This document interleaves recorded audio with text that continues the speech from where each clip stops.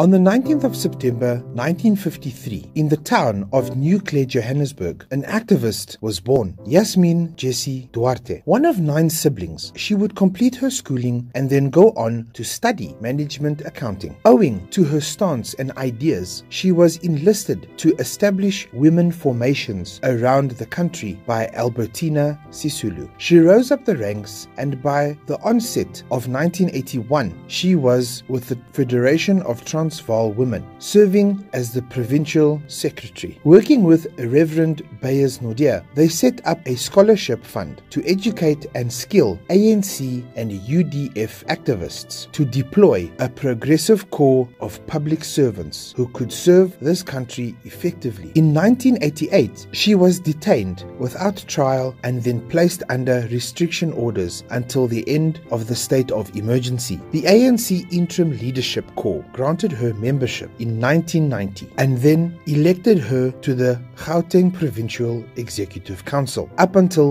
1994, she served as the MEC for Safety and Security and worked very closely with President Nelson Mandela and Walter Sisulu from 1991 to 1994. Whilst there was ongoing negotiations to a democracy, Duarte served as a member of the Regional Executive Committee of the ANC. Later on, between 1999 and 2003, she served as South African ambassador to Mozambique. After 2003, she was appointed as the national speaker for the ANC and then serving as Chief Operations Officer in the presidency before resigning in April 2010. After this period, Duarte was elected as Deputy Secretary General of the ANC in 2012. Her announcement to retire as Deputy Secretary General was to be realized in 2022. Family members have announced that she was battling cancer and had succumbed to her illness on the 17th of July 2022. She will always be known as a true activist and a real servant of this country. To Allah we belong, and to Him is our return.